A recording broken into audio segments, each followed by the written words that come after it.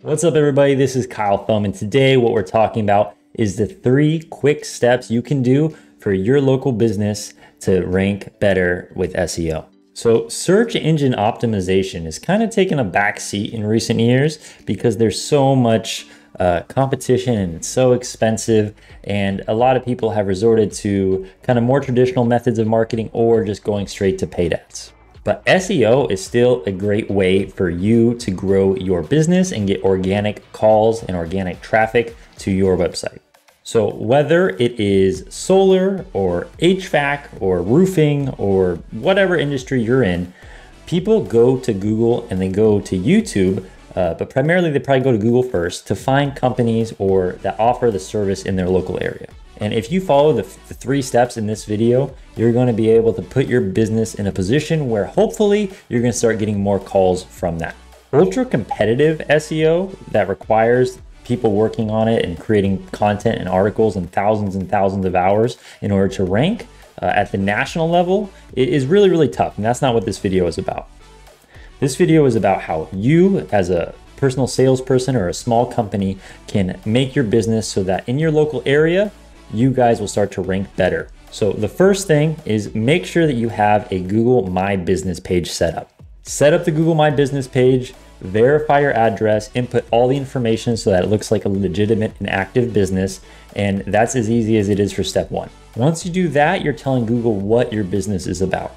The second step that we're going to do is we're also going to go and modify our website. Whether it's Squarespace or WordPress or in ClickFunnels or Go High Level, no matter where our website is managed. And we're going to do some very basic SEO, making sure that our keyword is in locations such as title pages, meta descriptions, alt image text, and all those things. I will create or I'll post a link to kind of a basic article about very basic on-page SEO, and I'll include it in the description of this video. So what this does is it actually just reinforces to Google, telling Google what your website and your business is all about, what the keywords are, and how Google should index your website properly.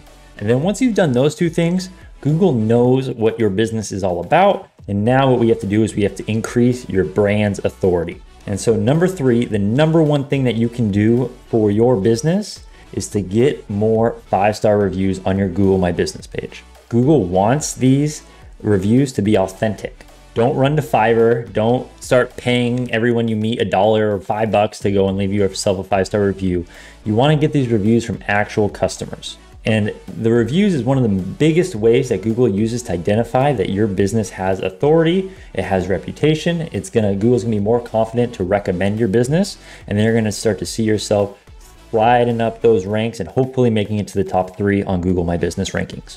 If you're looking for help with that, there are various softwares that are going to help you to increase the number of Google reviews by authentically reaching out to past customers and giving them an easy way for you to gather their feedback and then turning that into a Google review.